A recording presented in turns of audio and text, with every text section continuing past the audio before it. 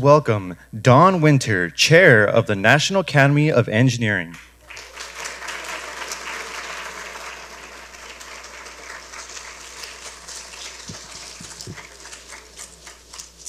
Thank you and good afternoon.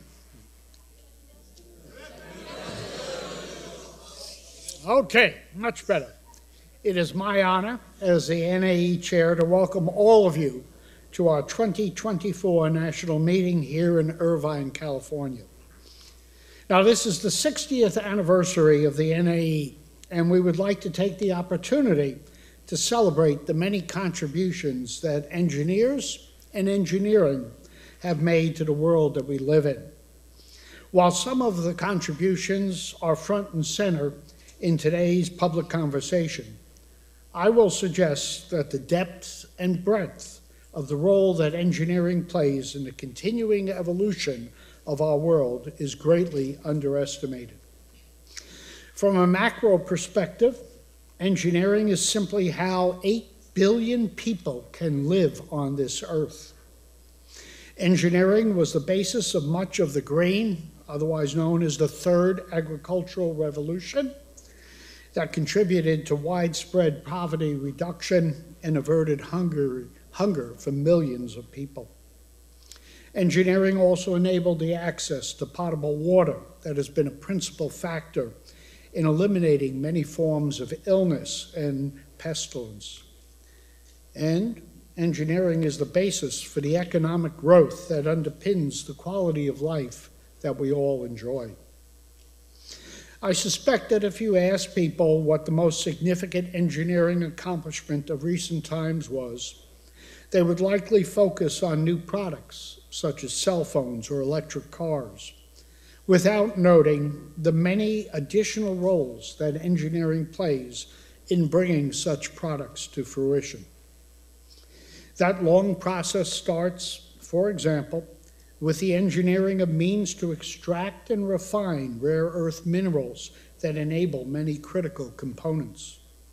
It includes the engineering of new means of production, such as additive manufacturing, and the development of highly automated factories capable of safely and efficiently producing such new products as microelectronics and lithium batteries.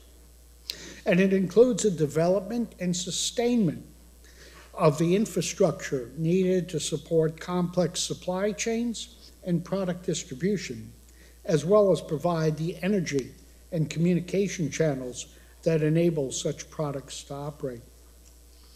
Now, since we just had our joint meeting of the National Academy's councils, that's the governing bodies of the National Academies of Sciences, of Engineering, and of Medicine, I will take this opportunity to add that much of the recent progress in the sciences and medicine has also been the result of engineering contributions.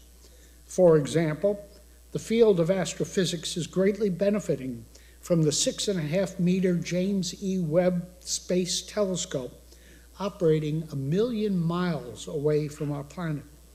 And the field of surgery is benefiting from robotic assistance such as the Da Vinci surgical system. Now, some historians like to characterize different time periods by the technological changes that occurred during those periods. They would note the steam era occurring between the 18th and 19th centuries, and the electronic and information ages starting in the mid-20th century and continuing today. Looking at the breadth of recent engineering accomplishments and their impact on society, however, I would prefer the term the engineering age for what is transpiring today.